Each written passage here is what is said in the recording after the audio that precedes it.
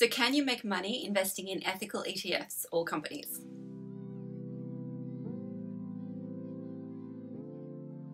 So this is actually a really complicated topic because even though a company might fit the ESG rating, I'll explain what that is in a minute, it might not fit your personal ethics or your moral guidelines on what constitutes a socially responsible company.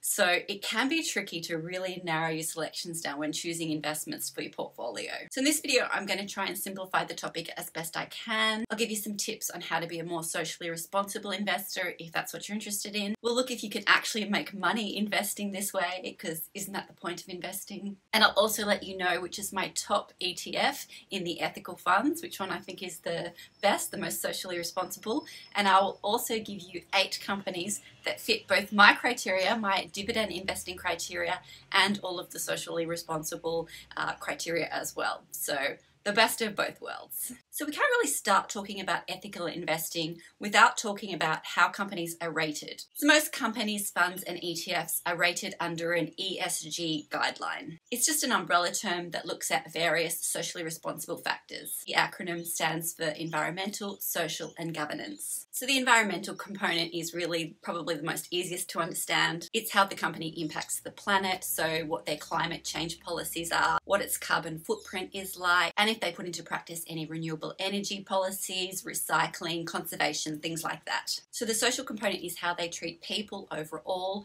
so their employees, customers, but also society in general. So under this umbrella is things like fair wages, safety in the workplace, but also the supply chain, like where are they sourcing their products or their materials? Are they ethically sourcing those products at places where there are fair wages there as well? So governance is corporate governance, or how well they interact with their shareholders. So this is more tied to their business dealings and how ethical they are in that area. So for example, how the board of directors runs its business, what sort of perks the board of directors are getting, like is the money from the company or the profits going to the management team, or is it being fairly split to shareholders? It also covers how well managed the company is, like if there is any mismanagement by directors, how the board votes and how much impact shareholders have on those decisions. So basically just the transparency of communication with shareholders and how the business is run and how it deals with the profits in distributing that money back to shareholders overall. So a lot of the funds will also further screen out different companies that are involved in things like tobacco or gambling or weapons or pornography or anything like that. So they'll screen out those types of companies as well. But it is still important to actually go and read what the particular company or fund policies are, because they can vary quite a lot. Now you don't actually have to go out and search for the ESG rating. It's usually already factored into most funds. The easiest thing to do is just go and read the fund overview, and that will explain the types of companies that it includes and how it's chosen those companies. So that should give you a pretty strong indication of whether the fund or the company aligns with your own goals. But can you make money investing ethically? So finder.com.au, I will leave a link below in the description. I'll leave a link to all of the websites that I mentioned down below. They did a study on 10 Australian ethical ETFs, and as you can see, the results over the past 12 months has been wildly variable. Now it's safe to assume that yes, last year was a quite volatile year, but only 3 of the 10 ETFs actually had a return above 10%. Now, not that I'd be looking only at past performance, that's not going to be the only criteria that you would look at. And of course, this only includes the stock price and not any dividends that you may have received during that period. So not all of these that are listed in this list are covered by a major broker. Like the Beta Shares Fair isn't listed on the ASX, so it can be more difficult to buy and sell into those ones. So I'm probably not going to advise going for one that you can't easily get in and out of. So if it's not listed through your broker, if you go through a major broker, I wouldn't probably invest in them. So an example on how different the criteria to get into these ethical funds can be. The E-Invests fund, they focus on companies that have positive ESG outcomes. If you compare that to Vanguard's ethical fund, they actually go further and not only take into account the ESG rating, but also they discount certain companies based on their business dealings. So if you want to build a more ethical portfolio, how do you go about doing that? Firstly, you need to decide whether you want to invest directly in companies or you want to go with an ETF. Both have their pros and cons. So if you buy in companies direct, you will have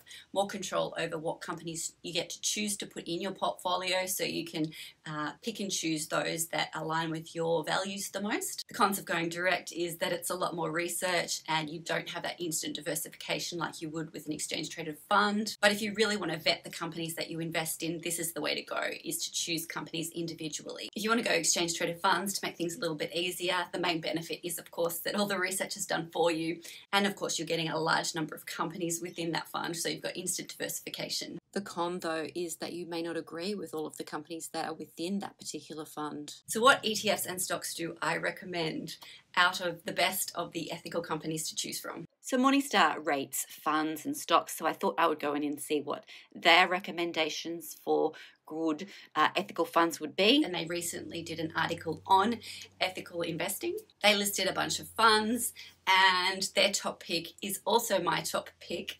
They gave Australian Ethical Investment Limited, stock code AEF, they gave that a bronze rating. And I can see why, because it fits all of the ESG criteria, but it also factors out a lot of the companies that might be involved in business dealings that will probably not align with socially responsible investing. Plus, looking at the growth of this fund, you can see that it's not only one of the more popular funds for a good reason, but it's had good growth. Dividend wise, it's not high in dividends. You wouldn't buy this as a dividend ETF, but I'm sure that if you're looking at ethically sourced companies, that's not your main criteria. But if you did want to invest individually in companies, it wouldn't hurt to actually go and see what companies AEF are investing in, and that could be the start of your research.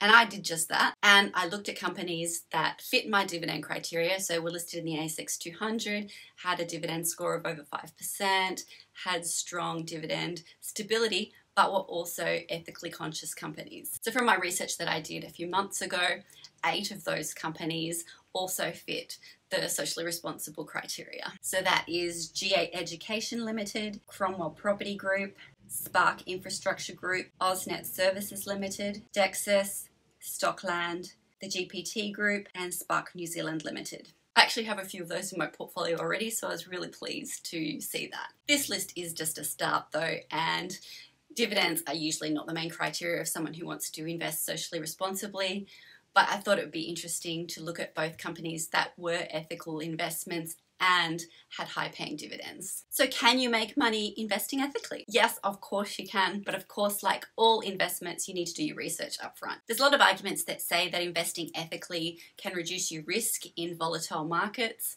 but I kind of don't agree with that opinion. Individual companies do good or bad in different market conditions, and I don't think just because it's socially responsible or an ethical company that it's going to do any better or worse depending on what market conditions we're in. Each company has to be analysed individually. So just saying that a socially responsible company is going to offer less risk, I think is a huge generalisation. You really need to research any company that you're investing in. But yes, you can make money with ethically responsible companies, either investing individually or with ETFs. So just to go over my picks again, my pick for the best ETF is Australian Ethical Investment Limited, stock code AEF. And for individual companies that also fit my dividend criteria is G8 Education Limited, Cromwell Property Group, Spark Infrastructure Group, AusNet Services Limited, Dexus, Stockland, the GPT Group, and Spark New Zealand Limited. So there you go. I hope you found this video useful. I hope you start thinking about whether ethically investing is important to you or not. Good luck with your investing, and I will see you in the next video. Take care. Bye.